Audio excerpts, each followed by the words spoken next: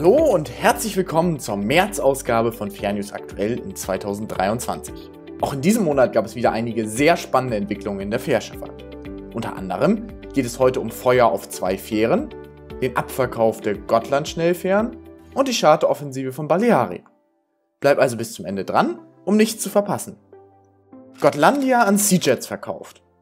Seajets ist Käufer der Hochgeschwindigkeitsfähre Gotlandia, welche für Gotlandsbolaget, besser als Destination Gotland bekannt, bis Juni 2018 auf den Strecken Västervik-Visby, Nynäshamn-Visby und Oskarshamn-Visby, die jeweils die Ostküste Schwedens mit der schwedischen Insel Gotland verbinden, eingesetzt wurde und seitdem in Visby lag.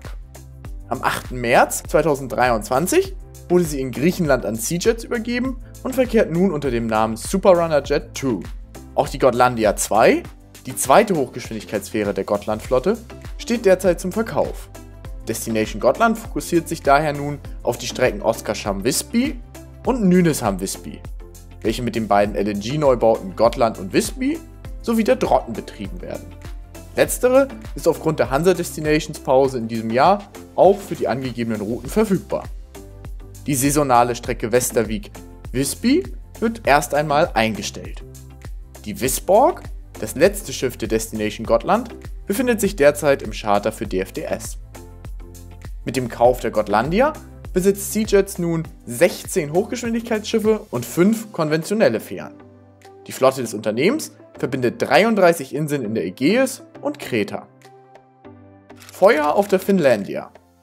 Die finnische Fährreederei Eckerö Line gab am 10. März in einer Pressemitteilung bekannt, dass die Besatzung der FINLANDIA am 10. März 2023 während der Abfahrt um 9 Uhr auf dem Weg von Helsinki nach Tallinn auf dem Autodeck Rauch in einem Passagierfahrzeug bemerkte. Bei dem Fahrzeug handelt es sich nicht um ein Elektroauto. Die Sprinkleranlage auf dem Autodeck der Fähre wurde aktiviert und die Löschmannschaft des Schiffes konnte das Feuer schnell löschen. Es gab keine Verletzten. Das Auto wurde jedoch so stark beschädigt, dass es in Tallinn von der Fähre geschleppt werden musste. Die Fähre konnte dann ihren planmäßigen Betrieb ohne weitere Zwischenereignisse fortsetzen. Neues zu Molslinjen.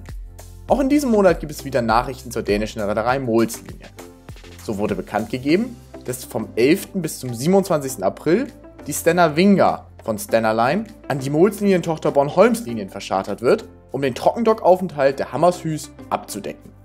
Das Besondere daran ist, dass die STENA VINGA ursprünglich als Hammerrodde für den Bornholm-Verkehr gebaut wurde, damals noch für die Reederei Bornholms-Trafiken. Der einzige Unterschied im Fahrplan während des Charters gegenüber dem normalen Betrieb wird darin bestehen, dass die STENA VINGA bereits um 16 Uhr statt um 17 Uhr von Rönne auf Bornholm abfährt, wodurch in Køge auf der dänischen Insel Seeland mehr Zeit zum Beladen zur Verfügung steht. Außerdem hat sich die Auslieferung der neuen Katamaran-Hochgeschwindigkeitsfähre Express 5, die von ISLE auf den Philippinen gebaut wird, weiter verzögert. Erst am 23. März 2023 konnte die Fähre an Molslinjen bzw. die Tochter Bornholmslinjen übergeben werden. Das Schiff befindet sich nun auf seiner Überführungsfahrt nach Europa. Die verspätete Auslieferung bedeutet, dass die Katamaran-Schnellfähre Max Mols nicht wie geplant aus dem Bornholm-Verkehr abgelöst werden kann, um die 4. Schnellfähre im Kattegat-Dienst von Molslinjen zu werden. Die Max Mols hätte ab dem 20. April auf der Strecke zwischen Ebeltoft und Aarhus auf dem dänischen Festland und Orden auf Seeland verkehren sollen. Neues angestrebtes Datum ist nun der 11. Mai 2023. Holland Norway Lines verlässt Eemshaven in Richtung Deutschland. Holland Norway Lines hat seit Jahresbeginn immer wieder mit Problemen in Eemshaven zu kämpfen. Da Ende des letzten Jahres eine Prioritätsvereinbarung zwischen Holland Norway Lines und dem Hafen von Eemshaven ausgelaufen ist, ist der momentane Liegeplatz von Holland Norway Lines in Eemshaven immer wieder von Offshore-Schiffen belegt. Da dies bereits zu einigen Annullierungen und signifikanten Verspätungen geführt hat, wird Holland Norway Lines nun ab dem 17. April zunächst auf Cuxhaven ausweichen und ab dem 1. Juni dann zurück an die Ems wandern, um ab Emden nach Kristiansand zu verkehren. Inwiefern eine Rückkehr nach Eemshaven möglicherweise in 2024 stattfinden kann, ist zum jetzigen Zeitpunkt noch nicht absehbar. Feuer auf der ISLE of INNISFREE. Diesen Monat kam es außerdem Feuer auf der FINLANDIA bereits früher zu einem zweiten Brand auf einer Fähre. Am 3. März 2023 brach um 17:30 Uhr Greenwich Mean Time im Ärmelkanal auf der Isle of Innisfree der irischen Reederei Irish Ferries ein Feuer im Maschinenraum aus. Dieses konnte nach Angaben von Irish Ferries unter Kontrolle gebracht werden. Das Schiff wurde über Nacht von einem Schlepper der französischen Küstenwache nach Calais gestellt.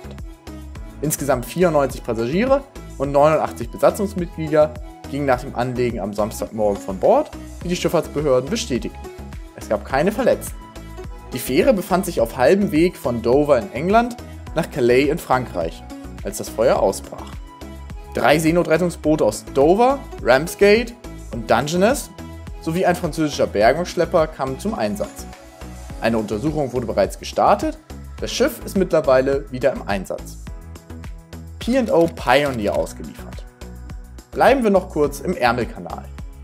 Die erste der 9 Doppelendfähren für den Dover-Calais-Dienst von P&O Ferries, die P&O Pioneer, wurde von der chinesischen Guangzhou Shipyard International abgeliefert. Ihre Schwester, die P&O Liberté, soll im 4. Quartal 2023 folgen. Die vom dänischen Unternehmen OSK ShipTech entworfenen 230,5 Meter langen und 30,8 Meter breiten Ropax-Fähren können bis zu 1500 Passagiere transportieren und haben Transportkapazitäten auf bis zu 3600 Lademetern. Beide Schiffe werden die größten Fähren sein, die je zwischen Dover und Calais verkehrten, und durch ihre Doppelendbauweise ermöglichen sie kürzere Umschlagzeiten in beiden Häfen, dadurch das Vorhandensein einer Hauptbrücke an beiden Enden des Schiffes sowie eine ebenfalls gleiche Bugkonstruktion an beiden Enden kein Drehen des Schiffes vor Anlegen bzw. nach Ablegen erforderlich ist. Zusätzlich besteht für P&O Ferries die Option auf 2 weitere baugleiche Neubauten auf der Guangzhou-Werft. Wann genau die P&O Pioneer nach ihrer bereits erfolgten Ablieferung ihren Dienst aufnimmt, ist uns derzeit nicht bekannt, es wird aber wohl ein Beginn Mitte Mai angestrebt. TOM SAWYER als Tesla-Transporter und Baleària-Charter. In den letzten 2 Wochen hat die TOM SAWYER der Reederei TT-Line 2 ungewöhnliche Fahrten absolviert. Im Charter der norwegischen Autotransportreederei UECC, kurz für United European Car Carrier, transportierte das eigentlich als Fähre zwischen dem europäischen Festland und dem südschwedischen Trelleborg verkehrende Schiff 2x 450 Neuwagen des Autobauers Tesla vom belgischen Zeebrugge ins schwedische Södertälje, südwestlich von Stockholm. Eigentlich sind für die Lieferung neue Autotransporter der norwegischen Reederei vorgesehen gewesen, die mit Batterie- und LNG-Antrieb fahren, doch die haben aktuell keine Kapazitäten mehr frei. Um dennoch eine zeitnahe Auslieferung der Elektroautos nach Schweden zu ermöglichen, entschied man sich daher dazu, die TOM SAWYER zu chartern. Eine Lücke in den Fährdienst von TT-Line reißt die zeitweilige Zweckentfremdung der TOM SAWYER aber nicht, die volle Kapazität wird erst wieder mit Beginn der Osterferien gebraucht. Nach dem Ostergeschäft wird die TOM SAWYER aber nicht lange in der Ostsee bleiben. Bereits am 9. Mai 2023 geht es für die Fähre in deutlich wärmere Gefilde. Für die Sommersaison 2023 chartert die spanische Fährreederei Baleària das Schiff und wird es auf der Verbindung zwischen Valencia und der Baleareninsel Ibiza einsetzen. HONFLEUR an Baleària verschartert. Und Baleària bleibt auch weiter nicht untätig. Denn Baleària hat ebenfalls die bisher ungenutzte Ropax-Fähre HONFLEUR geschartert. Die HONFLEUR wurde ursprünglich von Brittany Ferries im Juni 2017 bei der deutschen Flensburger Schiffbaugesellschaft, kurz FSG, zu einem Preis von rund 200 Millionen Euro bestellt. Der Stapellauf erfolgte im Dezember 2018. Nach der Ausrüstung sollte das Schiff im Mai 2019 ausgeliefert und in der darauffolgenden Wintersaison in Dienst gestellt werden. Die Fertigstellung und Ausrüstung der HONFLEUR verzögerte sich um mehrere Jahre. Mit einer geschätzten Restzeit von bis zu einem Jahr bis zur Auslieferung wurde die Bestellung von Brittany Ferries im Juni 2020 dann storniert. Später wurde die unfertige Fähre im Rahmen der Umstrukturierung der Werft vom ehemaligen Eigentümer der FSG, Seam Industries, erworben und in der Fossenwerft in der Nähe von Trondheim in Norwegen fertiggestellt. Das Schiff lag nun seit fast einem Jahr in Gdynia auf, seit die Arbeiten an ihr abgeschlossen waren. Mittlerweile befindet sich das Schiff auf dem Weg nach Malaga in Spanien, von wo aus es für Baleària vermutlich nach Melilla verkehren wird. Die HONFLEUR wurde bereits in Rusadir umbenannt und soll für 6 Monate von Baleària geschartert worden sein. Der Charter verfügt außerdem über eine anschließende Kaufoption. Die Rusadir kann sowohl mit LNG als auch mit Marinediesel betrieben werden und scheint so eine natürliche Ergänzung für Baleària zu sein, die als einer der führenden Betreiber von LNG-Fähren gilt. La Superba noch dieses Jahr wieder in Betrieb. In der Januarausgabe von FährNews Aktuell haben wir von dem Brand auf der La Superba berichtet. Jetzt gibt es neue Infos, von denen wir, wie angekündigt, berichten wollen. Die Fähre La Superba der Grandi Navi Veloci, welche am 14. Januar im sizilianischen Hafen von Palermo einen Brand an Bord erlitt, soll repariert werden und später im Jahr wieder in Betrieb genommen werden. Die in Genua ansässige Reederei, die zur MSC-Gruppe gehört, erklärte gegenüber Ferry Shipping News, dass es Maßnahmen ergreift, um die La Superba für die nächste Sommersaison wieder auf den Markt zu bringen. Nur der vordere Teil des Schiffes, 2 Fahrzeugdecks, einige Kabinen und ein Teil der öffentlichen Bereiche wurde durch das Feuer schwer beschädigt. Umbau beim Eigentümerverhältnis der Attica Group. Ende Februar berichtete die Griechenland-Zeitung von einem Machtkampf innerhalb der Marvin Investment Group, kurz MIG, zwischen dem Reeder Marios Iliopoulos, dem Inhaber der Reederei Seajets und der Piraeus Bank. Vor diesem Streit wurde bekannt gegeben, dass die MIG plant, alle Anteile der Attica Group an die Piraeus Bank Tochtergesellschaft STRIX Holdings für einen Schuldenschnitt von 443 Millionen Euro zu überschreiben. Daraufhin beantragte der Reeder von Seajets eine einstweilige Verfügung gegen die Zustimmung des MIG-Verwaltungsrats beim Athener Gericht. Diese wurde jedoch erstinstanzlich abgelehnt. Am Freitag, den 3. März 2023, wurde die Vereinbarung zwischen dem Vorstand von MIG und STRIX Holdings durch die Wiederholung der außerordentlichen Hauptversammlung der MIG-Aktionäre genehmigt. Nach einem Bericht von Elias Belou in Catemerini.gr ist der Deal zwischen MIG und STRIX wichtig, weil er 3 Dinge erreicht. Erstens erwirbt die Attica-Gruppe einen schuldenfreien und unabhängigen Aktionär, der es ihr ermöglicht, den Investitionsplan für die kommenden Jahre zu finanzieren, der es ihrer Schiffsflotte ermöglichen wird, die Kohlendioxidemissionen entsprechend den internationalen Vorschriften drastisch zu senken.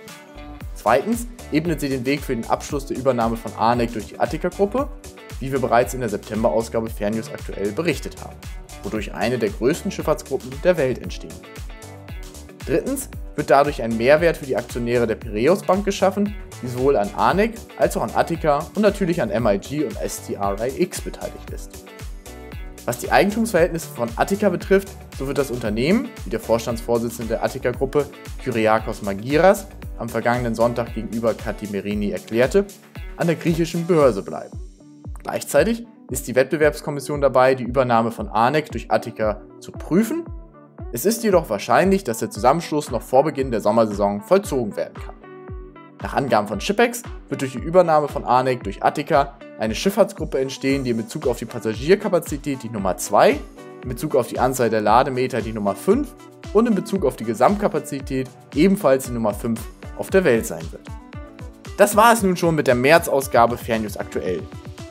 Wenn du auch in Zukunft gut über die Welt der Fährschifffahrt informiert sein möchtest, dann lass jetzt gerne ein Abo da, um den Kanal zu unterstützen und in Zukunft nichts mehr zu verpassen. Mit deiner Hilfe können wir noch weiter wachsen. Hier rechts kannst du nun noch die letzte Ausgabe FährNews Aktuell angucken, in der es einige spannende News aus der Fährschifffahrt gab. Unter anderem ging es dabei auch um Routenveränderungen bei TT-Line, die Überführung der Cala Viking nach Griechenland und Kaufverhandlungen über die französische Fährreederei La Méridionale. Viel Spaß dabei und bis bald!